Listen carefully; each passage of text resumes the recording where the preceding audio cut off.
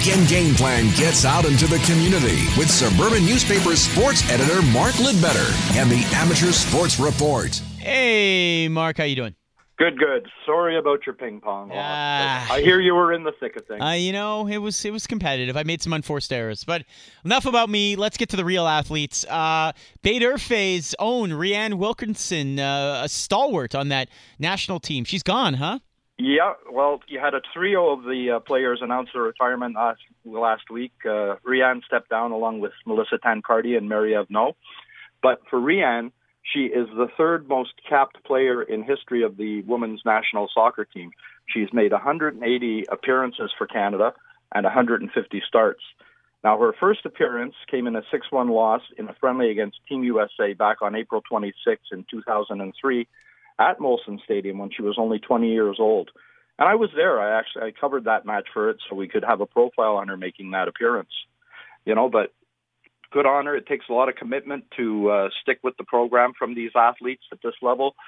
She's a 2-time Olympic bronze medalist. She was named to the all-time Canada 11 women's soccer team in 2012. She's competed in 4 FIFA Women's World Cups, 3 Olympic Games, 3 Pan American Games where they've won a gold as Team Canada. And she's also served on the Strategic Planning Committee. But she started at the age of 5 on the strawberries, as she said, in Lakeshore Soccer. She was a multi-sport athlete. She excelled in ringette and rugby, actually playing on the Quebec level teams. And, they've got a park named after her, Rianne Wilkinson Park in Bay Durfee.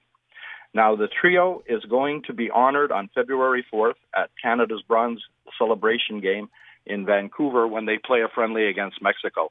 But, there's so many young players, we had the Lakeshore Soccer girls in after they won the U16 title, that they've looked up because here's a girl from their own community Sure. and she comes back. So I just wanted to give a good shout out to her for all that commitment. That's great. All right, moving on here. Speaking of soccer, Lac St. Louis. What's going on there? Well, it's almost like we would like to say an embarrassment of riches. They have so many young, talented soccer players that the Lac St. Louis Regional Soccer Association has launched a pilot project where they're doing training with players that maybe they didn't make a Team Quebec level or they didn't make a AAA team, but they're they're very well skilled AA players. So they put a call out earlier into the winter season, and they had 120 players sign up to try, which they had to cut 70 players, so they were down to about 50 or so. So 25 boys, 25 girls of the U16 age category. And now every Sunday they work out at Catalonia. They get some intense training to up their skills. And what's happened also is the advantage of this, Lac St. Louis has signed an entente with the Impact Academy.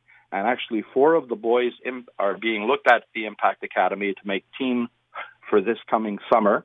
And for the girls, their group, because they're not a team, they don't register a team, they're being trained, it's not a AAA level squad, they will be going at spring break down to Fort Lauderdale to a showcase where there's going to be plenty of just college scouts taking a look at the talent.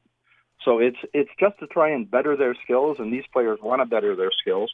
So Lac St. Louis is definitely looking at this. It's working out great so far. And going down the line, they'd like to add other categories, maybe say from the younger, U13, U14, and then say on the U17 side and help the kids up their game. Just wrapping up with Mark Lidbetter from the Suburban. Mark, we got to go, but very quickly, tell us what's happening with GSP. Yeah, George St. Pierre, this guy, he wants to give back. He has a bursary program going along with the Quebec Foundation for Athletic Excellence. And just this week, 7 student athletes shared in a total of $14,000 for academic excellence and academic and athletic support. And what he does, though, is he gives to athletes who are, say, from sports where he honed his skills.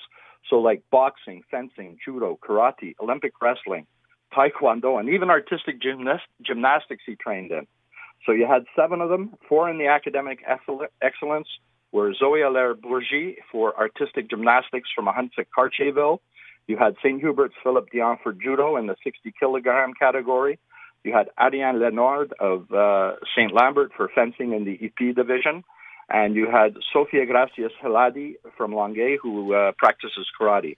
And then the academic and athletic support, you had St. Paul d'Abbotsford, Julian Choquette for Olympic wrestling, Nicolas Mignot of Mascouche for Taekwondo, and boxer Louis Eduardo Santos Saledo from Montreal North.